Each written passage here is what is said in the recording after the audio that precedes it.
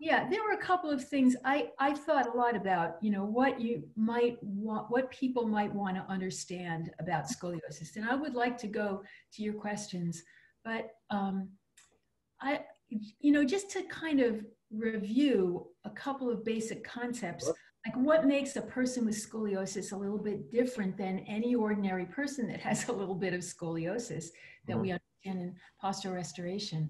And that is that there, in most cases, there's structural change in the spine, but the spine results in structural change also in the rib cage and all the physiological systems as well. So, so postural restoration is like uniquely well positioned to deal in an integrated fashion with people who are underlying the same as all the rest of us, but have some of these structural changes. And especially people who are very young, who have this change come about, they don't know why it comes about. And people who are old, who may have it come about, either they had it all their life, or it comes about because of breakdown from overuse of patterns. So scoliosis is actually diagnosed from an X-ray that shows a side curve of the spine that's at least 10 degrees, call it Cobb angle. And that's if you were looking at a person from the front and you see a side-to-side curve in the spine. And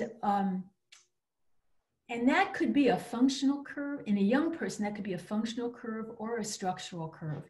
And if it's a functional curve, it's just from habit or the way they're moving. And that could just disappear by itself, or it could develop into a structural curve where there's actual vertebral wedging and rotation. So now there's a change that's harder to reposition because it's become structural. And because of that structural change, these folks, and people's curves are unique. There's nobody that's going to walk into your clinic or your practice and have the same curve as the next person. There is a common pattern.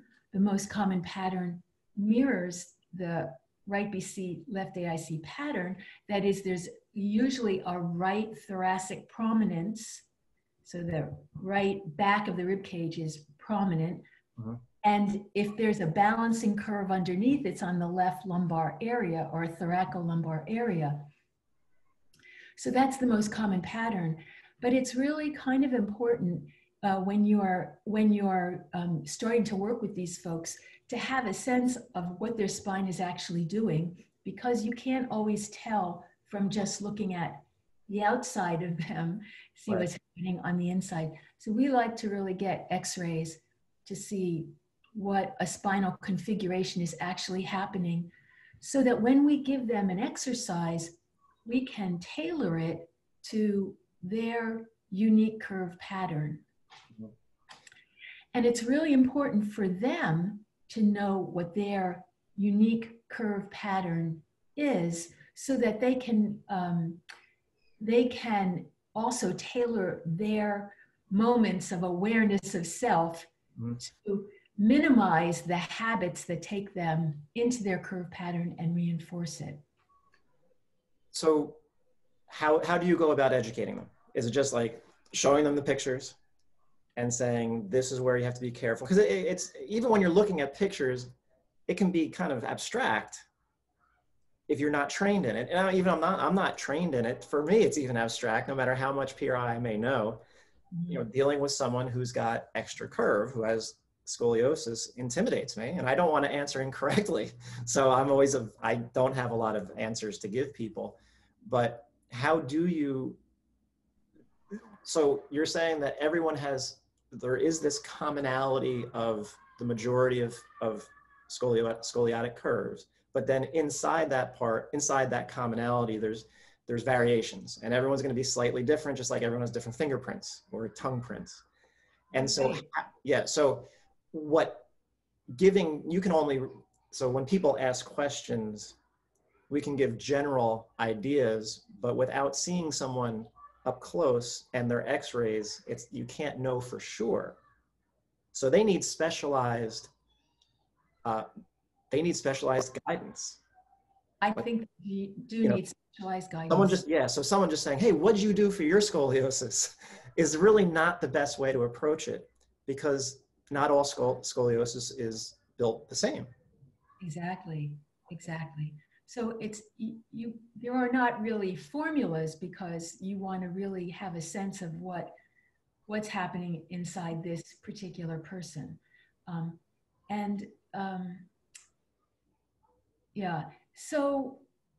So when we design programs for these people, I wanted to back up and say, so the structural curves are a little bit more, a little harder to work with.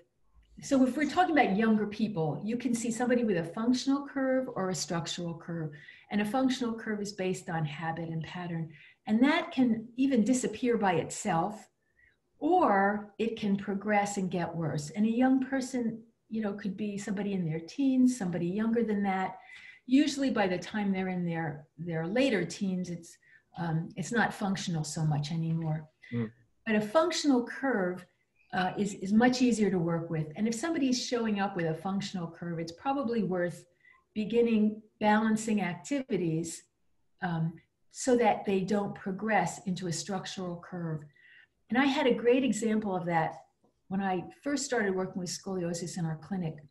A young girl, 9-year-old, came in with a 27-degree curve. And she had a 13-degree curve the year before, and it went all the way to 27 degrees in 1 year. And the mom was getting kind of nervous. The doctors were saying, oh, don't worry about it. It may disappear, or, we'll just keep an eye on it. But right. Mom wasn't going to do that. And this girl, she just had a habit of standing on her left leg, not her right leg. And she couldn't even stand on her right leg. Anyway, 3 months and 5 sessions later, her spine was straight. We know her curve must have been a functional curve. And she went back to the doctor, and they were like blown away, like, how did this happen? But we just worked on getting her back into a more balanced position in her daily activities. Okay, so you said a couple minutes ago, before you started talking about it, you said you're going to work on balancing exercises. You don't mean like standing on one leg balancing. You mean like balancing out the body. What do you mean by balancing? Because I don't know if people are going to understand what you exactly meant by that. Very good. Thank you for asking that. So when a person has a side curve, they also have front to back curves. I mean, everybody I've ever seen in our clinic, we know that everybody's got a front to back, that is a sagittal plane dysfunction, as well as a side to side dysfunction. You can't really separate those out. And so these curves are exaggerated. That means that on one side of the curve, muscles are overstretched on the convex side, and on the concave side, muscles are shorter and tighter. And you would want to be balancing the muscle activity on the two sides of the curve to see if you could begin balancing the forces that are affecting the spine. Because those muscles are affecting the way the muscles are working, and taking one into one's habitual activities are affecting the spine. And of course, the other thing that we had talked about last time that I thought was really important is that a rib cage connects to a spine, articulates with a spine. And when a spine begins to develop curves, the rib cage changes shape. And all of the people that I've seen with scoliosis have a pretty prominent left anterior lower rib cage, which we see in many people. It's a little more exaggerated in some folks with scoliosis. And they have that right thoracic prominence. And this begins to change the shape of the rib cage, and it loses its nice relative symmetry and begins to really change shape pretty significantly, so that there's this big space in front and this big space behind. Air, when we breathe in, follows the path of least resistance. And by always going into that direction of rib cage, it reinforces that rib cage position, and then it reinforces the spine position because of the rib cage attachment to the spine. Mm.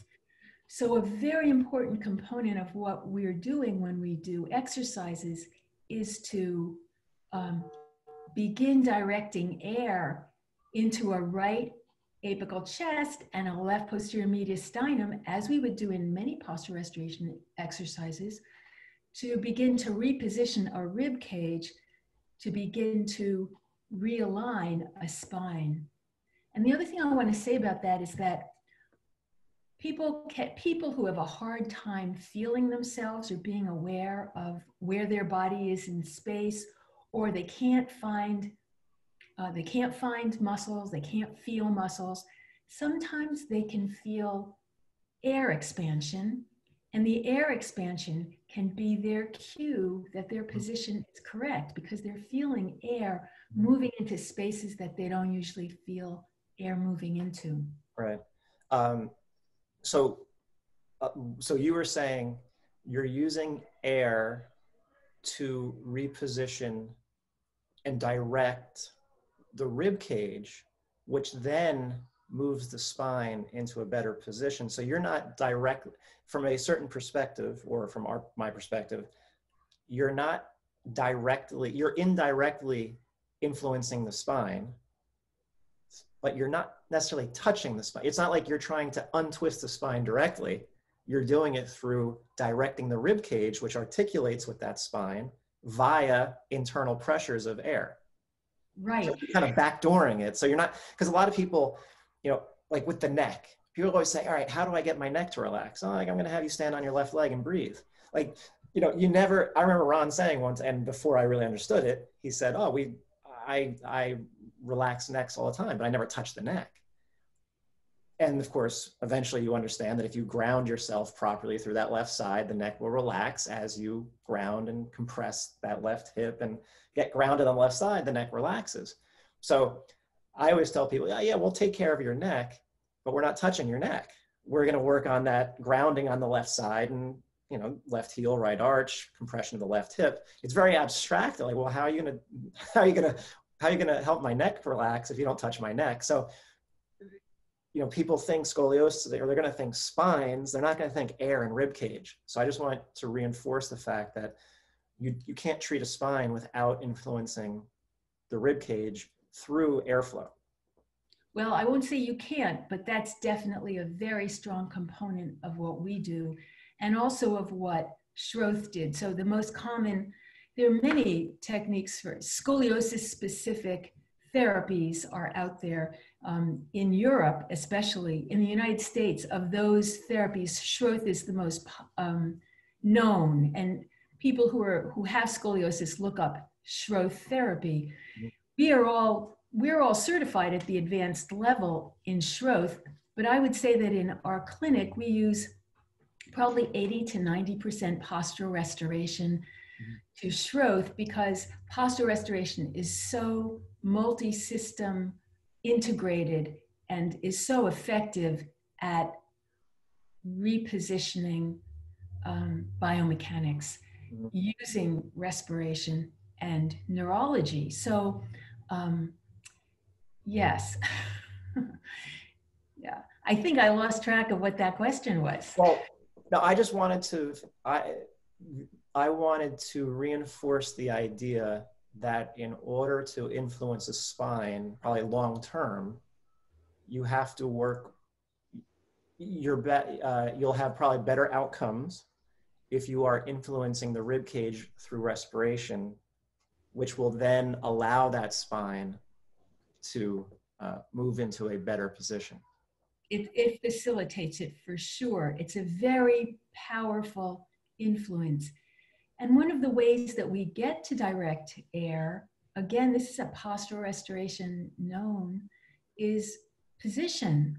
So when you just told us, when you stand a person on their left side, that's how you're gonna, and ask them to breathe, that's how they begin to loosen up their neck. The exercise positions in postural restoration are extraordinary for redirecting airflow. Right.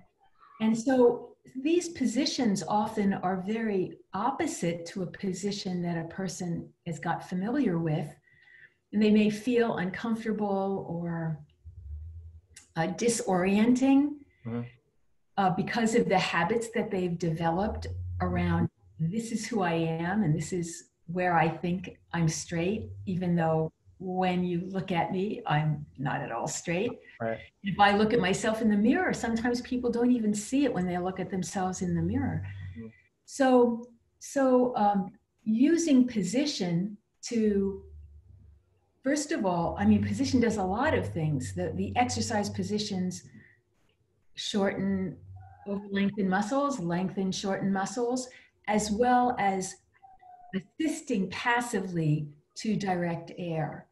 And then this emphasis on kinesthetic self-awareness is really hugely important for people with scoliosis, for everybody. For everybody, yeah. For everybody, and for people with scoliosis, because they need to begin to recognize what's habit and where they want to go to. And that process is, of course, a process of repositioning, retraining, rebuilding a new recognition of where I could live and where I could live comfortably. And do they resist? Do you ever find people resisting it? Like say, like you know what they need, but to them it's just so foreign and so uncomfortable? Yes. So of course, we're talking about a really big spectrum from really, really young, like Lisa's working with infants and juveniles as well as teens, to very, very old who have lived their whole life this way and are very accommodated to where they are. So, you know, a lot depends on how willing a person is to go through that process. And it's a long process. We don't usually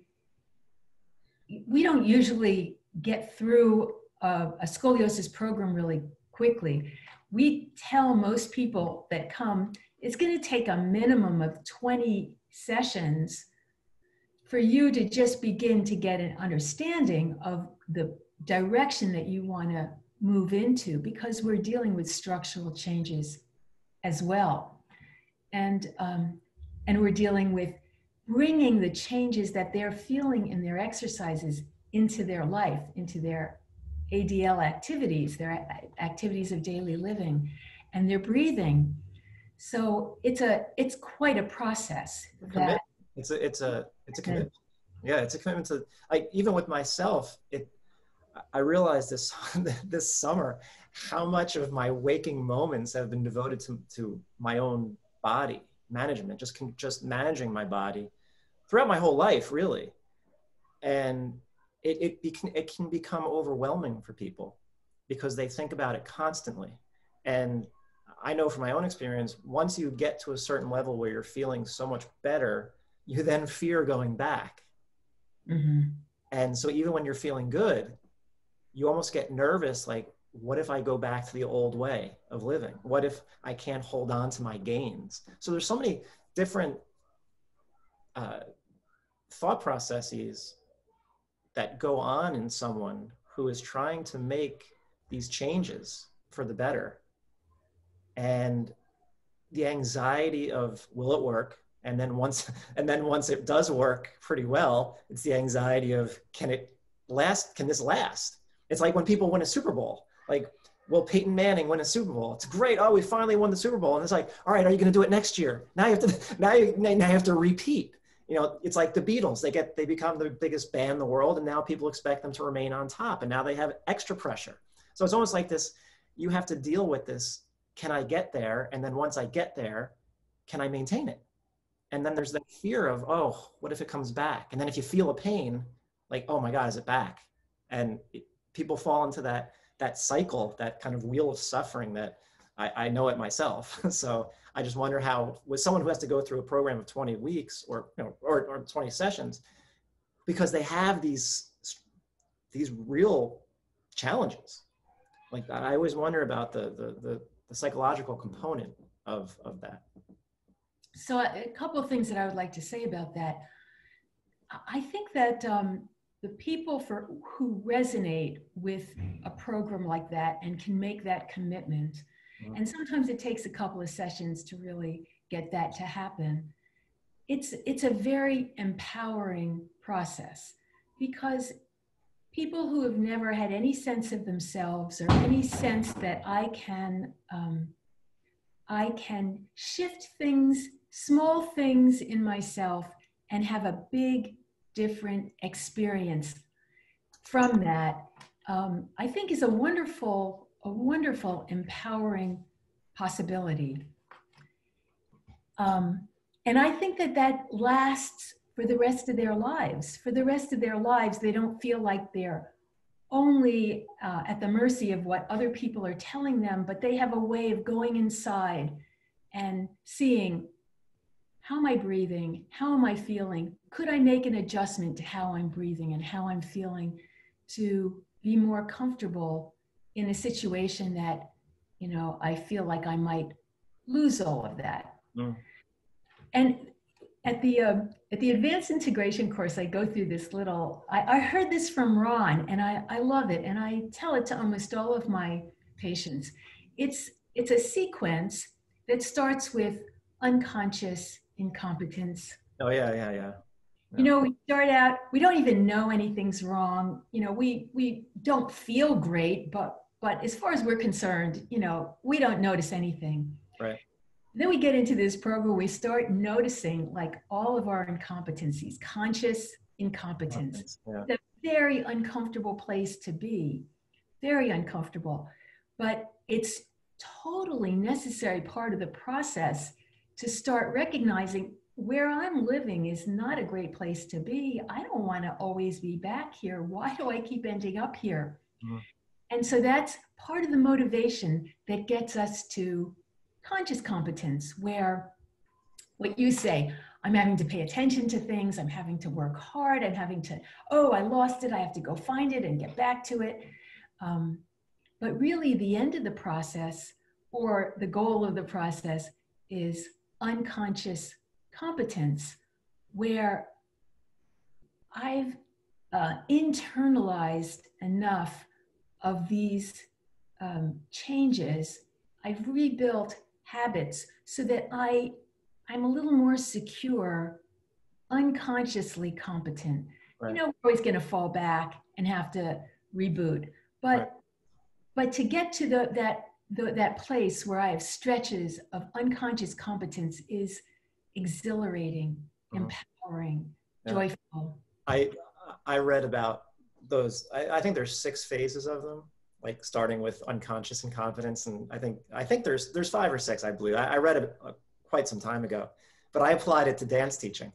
And when I first, early in my career of dance teaching, I applied it, and I was like, oh wow, this actually describes the learning process pretty well. You know, unconscious incompetence. These people have no clue that they can't dance. They don't know what they're doing wrong. They have no awareness that they're doing it completely wrong. And then eventually they have conscious incompetence in the fact that they know they did something wrong. They just can't correct it though. But they know it didn't feel right, but they don't know exactly what it was. And then eventually they can recognize that they did something wrong and realize what they have to do. They know what they did wrong. And then they can fix it eventually. And they get to the point that there's literally they're not making any mistakes and they're not thinking about it. It's just complete. If someone can have a conversation and dance at the same time with a partner, they know it because they don't have to think about the movements. And I even do that with people with PRI techniques. I'm saying, I want you to be able to talk to me while you move into that position and do the exercise. I don't want you, then you've mastered it. Because if you can talk to me while you're doing this exercise, it means you know how to shift into that left hip. You know how to close down your frontal plane on the left side. I don't tell everyone that, but with people who are really getting it, I want them to get to that point. I want this to be automatic for you. And for people with scoliosis to bring that competence into their life is really important. So